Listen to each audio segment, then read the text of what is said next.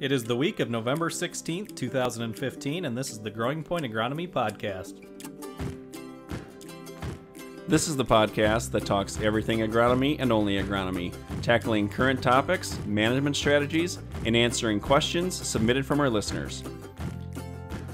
On this week's episode, we are covering post-harvest decision-making.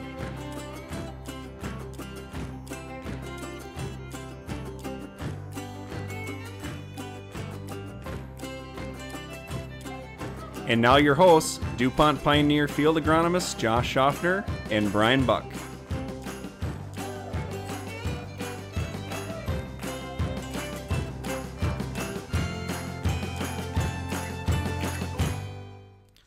Well, Josh, harvest is pretty much wrapped up here in Minnesota.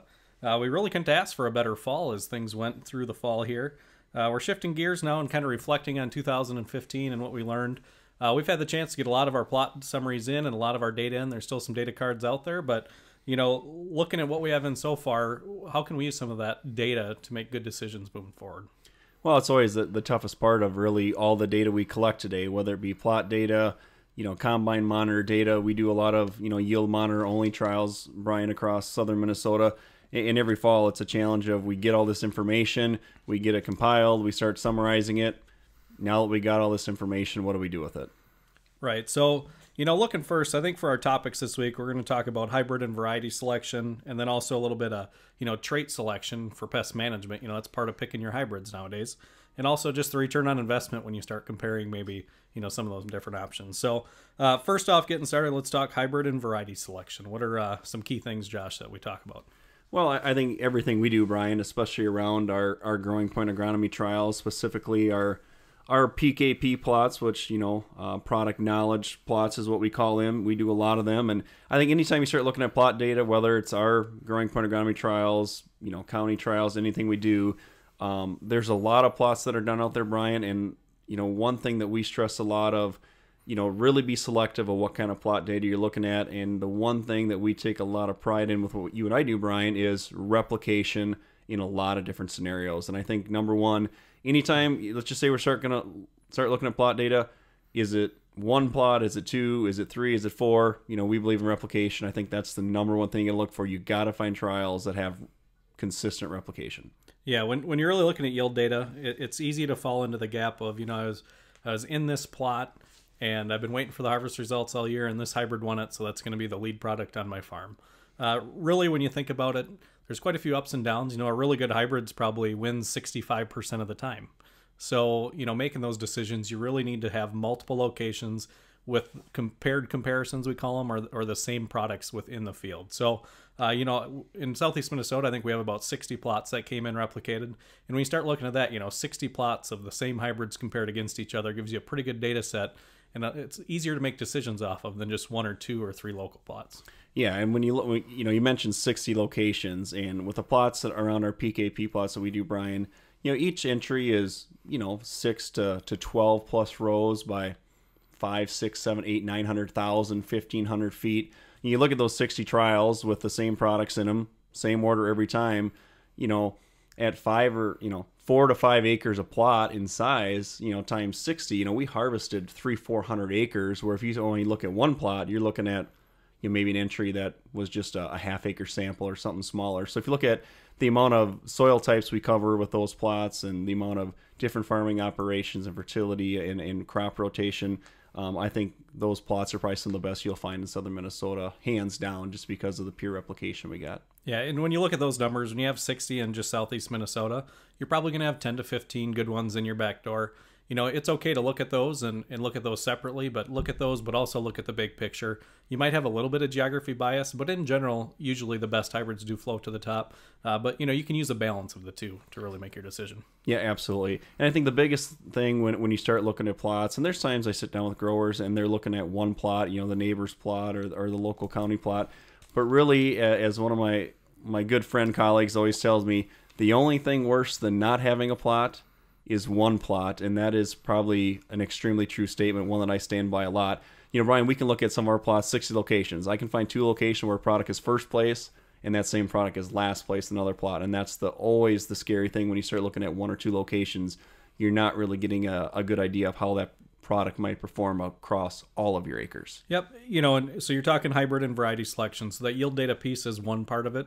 Another big piece of that is the agronomic side of it. So, depending on what your operation and what you're looking for, there might be key agronomics you want to also have on your farm. So that's where, whoever you're working with that's selling you the seed, your local sales rep, that's where they come in. Positioning with yield data is important, but also just positioning the right product for the right acre, based on what you need agronomically is also important. Yeah. And as a grower, the big thing we want to encourage, a lot of our listeners are growers, Brian, and the thing we want to encourage is certainly ask for yield data. Sometimes, I go to a lot of grower calls and they don't necessarily ask for yield data. They maybe ask, hey, what's working good or what's performing well, but can't stress enough to ask for that yield data. And it's something, Brian, that you and I make readily available through DuPont Pioneer, the trials we do. And we look at not only our products, we look at some competitive products in those as well. But really look for quality plot data. And certainly, if you're running into one of us, hey, can I get a copy of your PKP book? And it's something that we have summarized, ready to go, and probably some of the best information out there. So as a grower, ask for that information because it can really help you make decisions on hybrid selections, because obviously you want to have the best products for your local geography. Sometimes plots are from far away. Ask for what's local, and that's probably the biggest thing about making decisions for hybrid and variety selection for next year. All right, Josh, so the real key takeaway there is don't get hung up on one or two local plots. We're really looking at multiple locations of the same hybrids within those plots. So 20 plus is when you really have something significant.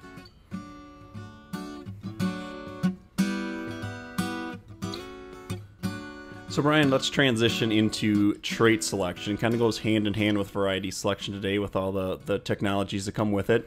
Brian, this is probably the biggest question and probably the biggest thing that some growers are really debating this year is what to do around traits. And specifically, we've talked about the commodity prices. We know that there's a big change with corn prices where they are. And obviously seed, being a $90 to $125 per acre investment is a big deal. In some cases, we're reevaluating, hey, what traits do I really need for my farm? In some cases, can I do conventional? Do I need rootworm? Don't I? Corn borer? A lot of questions there. And I think this is something that we really need to examine closely because obviously this decision can have a huge impact on what can happen on your farm in 2016. Josh, so really looking at traits in southeast Minnesota, the question I get asked the most, and I'm sure you get asked the most also, is, do I need the rootworm trait or am I okay getting by with a double, a Roundup Ready, or a conventional? So looking at it, I think most often guys are asking that question for corn on bean ground. One thing that we've seen this year expand from maybe where it was the extended diapause. And, extended diapause is where you have rootworm pressure even on soybean stubble. So I'd say a key up if you're a producer and looking at your seed order and you're thinking about doubles or conventionals or Roundup Ready, even though you're going to plant those on soybean stubble, you still need to account for an insecticide cost, which is usually around $45 a bag if you're not going to put that rootworm trait out there. So one or the other is going to work. It's just a matter of which one you want to do, but don't think you're going to cheapen up your per acre cost much by going to a double, a conventional, or a Roundup Ready. Yeah, and I think anytime we talk corn rootworm in southern and southeast Minnesota is we have to look back and remember how serious this pest can be. Really from 2009 to 2012 was probably the worst pressure we had.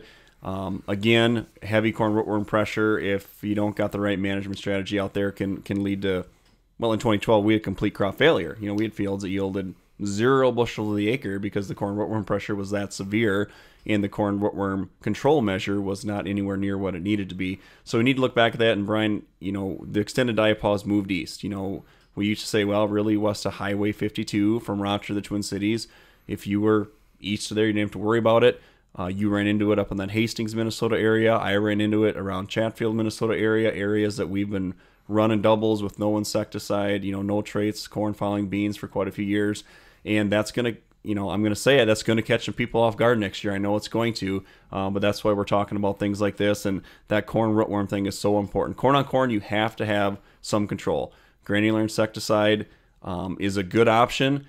In moderate pressure, it's probably not going to perform as good as the trait by itself. That's one thing to remember. When we do our corn rootworm trials, if we're not in heavy pressure, usually the trait actually outperforms the granular by a few bushel. If you look at somewhere multi-year studies that you and I have done in southeast Minnesota, usually in low to moderate pressure, the trait is actually the most economical way to control corn rootworm. Yeah, so the trait efficacy is quite a bit higher than a pure insecticide. And part of that is, the way it controls the rootworm, it's in the roots. It's going to be there through the growing season.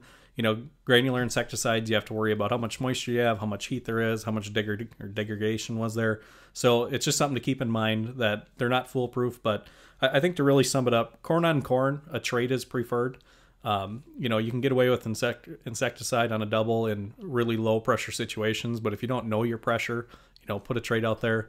Corn on beans, one or the other. Either have the trait on them or, have a good insecticide with your double, Roundup Ready or conventional. Yeah, and the simple math is when you're looking at the economics of this, remember insecticide, $20 an acre, that's worth about $45 a bag. So when you're looking at comparing seed cost, that rootworm traits, compared to other methods, is about $45 a bag of basically pesticide or pest control that you're buying with that. And that's the simple math as you start penciling that out.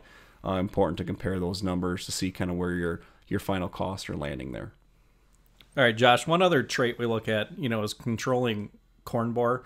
And, that's the above ground control they talk about. You have corn borer protection in doubles and triples. So, corn borer is pretty simple. We don't talk about it much. We've had a great control for, ever since the trait has come out. So one thing to keep in mind, though, just because you haven't seen a problem, if you've been having the trait out there, that's probably why. If you would take that trait off, there is always the chance still to get corn borer, which is a little tough. You got to go out and scout it. You got to spray it. It's pretty high management to control compared to just keeping that trait on that acre. Yeah, and every year I still get a corn borer call here and there. Especially we have a lot of growers, Brian, that utilize the conventional system for a market that's out there in a premium. But every year, I usually see a corn borer get called out to look at corn borer. But again, in most cases, we've had the BT trait, dating back to the 90s already, and we forget about what corn borer can do to us. And again, as you start looking at your seed decisions and traits, you take that BT trait out of that, a couple of things. You got to start scouting for corn borer all summer. You can't just assume they're not going to be there. If they are there, you got to look at aerial application. And if you don't do any control methods, you got to be worried about ear drop, or maybe you got to be harvesting 26-7% corn instead of 20% because of ear drop and corn borer pressure. We got to always look at those risk rewards, and really BT, in my opinion, one of the most successful probably genetic traits we've ever added to corn, and one that we've had out for upwards of 15, 16, 17 years now, dating back to the late 90s when that first got introduced. But a trait that's out there and a pest that we sometimes forget about. But as you make decisions and take traits away, don't forget about what corn borer can do to you. Yeah, the key thing there, you can manage around it. But when you really look at simplicity and, how your operation is going to work, the trait does work extremely well. And just be ready for what you're going to have to do management-wise if you do go away from it. Yeah, so we've wrapped up on, below ground, above ground traits and insect protection, Brian. The last thing, revolves around the Roundup Ready trait and obviously weed control. I mean, obviously we plant a lot of Roundup Ready corn. As growers start looking at reducing seed costs, looking at conventional, that creates a whole new management strategy when it comes to weed control, specifically around, being aggressive with pre's and having to use all conventional herbicides, which can, maybe lead to more risk of herbicide damage to corn, but also your timing and the forgiveness of that program is going to be almost zero. And that's something you got to be prepared for when you start taking the simplicity of that Roundup Ready trait off the farm.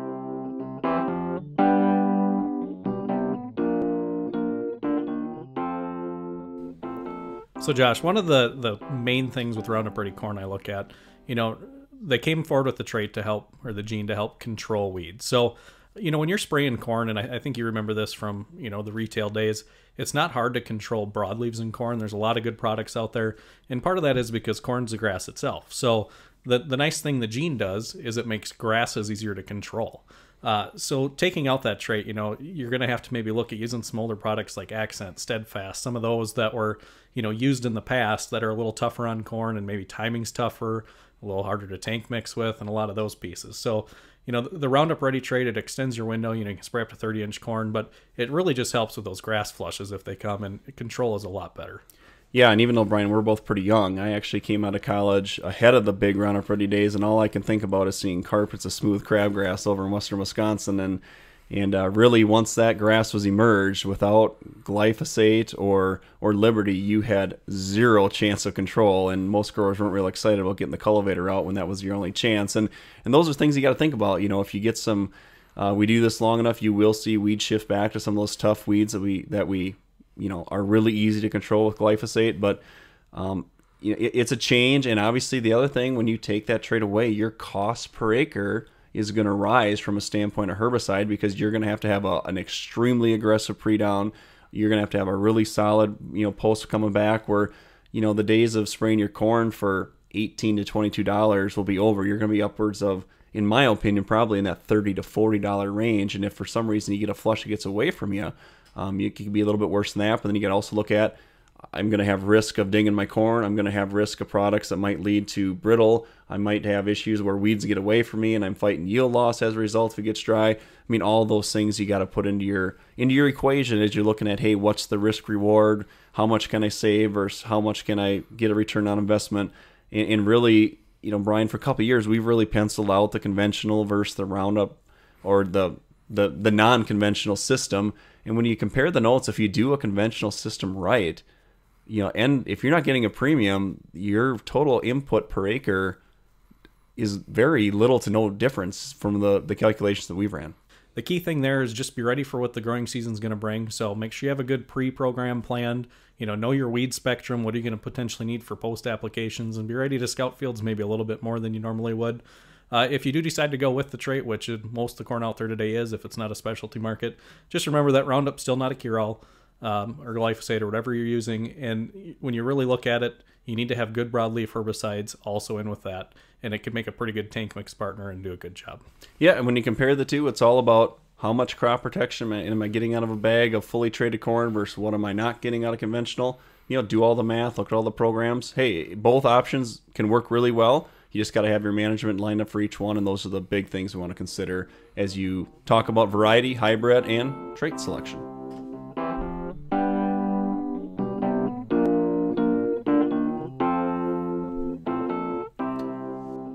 Josh, looking into next year, return on investment, I think that discussion is bigger than it's ever been. Economics are a little tighter. There's a lot of different options. We talked a little bit around, seed and traits today.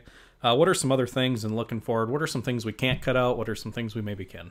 Yeah, so you look at return on investment. I mean, if we go down the list, obviously, weed control is one of our biggest return on investments. For a $30 investment, it's probably worth 125 bushel of corn every year. If you don't spray your corn, you usually don't get 100 bushels. So that one, you got to have a solid weed control program in. Nitrogen, sulfur, those are things we got to apply annually. It's important to really take a look at, hey, what rates do I need? What do I got for credits via, whether it be soybean, alfalfa, or manure? I mean, we got to have that dialed in, but really, you're not going to be able to make massive cuts of inputs on those two and without having a pretty massive yield penalty. P&K, we talked about P&K on a previous show. If you got some farms that got good levels, you can mix and max, move some resources around. I think that's when you got to look at really closely, is dive into your P&K. And obviously seed selection. You got to look at what traits do I really need, but you really got to have a good understanding, hey, what has my rootworm pressure been historically? What is my corn borer risk, weed control? There could be some opportunities there. And then from there, you and I are both big starter fertilizer people. I'm not saying you can't play with rates there, but, in this far north with the cool soils we deal with, you got to have that. And then moving down the list, you got to look at, other things you're doing, whether it be additives or other things, fungicides. It was a big return on investment year of fungicide. And really what it boils down to, if a $30 investment or $20 is worth a consistent $50 return, we really got to make sure we keep spending those, even though we're trying to save money on the front side because we know it's getting tight, but we still got to make those investments that do give us a high probability of a solid return on investment. And those are the big things we got to really dive into between now and planting 2016. Yeah, and when you look at those decisions, you mentioned a good example of fungicide. That's going to be a decision made in the season, and it's going to come down to a lot of the factors we've talked about in past episodes. So, scouting farms is going to be more important, and really utilizing things where you need to. And some farms might be able to get by, like you said, P&K, if you have really good levels, not spreading as much. So it's really going to be a field-to-field and operation-to-operation thing, but there's going to be opportunities, but there's going to be a lot of things we can't really cut out either if we want to maintain bushels.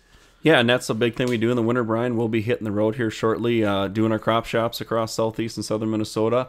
I think some of our first ones are coming up in December, and certainly in previous coming episodes, we'll start advertising where we're going to be and when. And a lot of what we're going to talk about is, hey, what management strategy worked really well this year? Let's really start thinking about 2016, and we'll talk about return on investments in a lot more detail. And it'll be a good opportunity for growers to come out and for you to come out and see us, ask us individual questions, and it should be a lot of fun. But that's going to be the big topic of this winter's crop shop tour. Brian, well, with that, that's a wrap for this week's podcast. This show is recorded from the Agronomy Bunker Studio in Zumbrota, Minnesota. It is produced by Brian Buck and Josh Shofner. This is a weekly podcast. Thanks for listening, and be sure to tune in next week.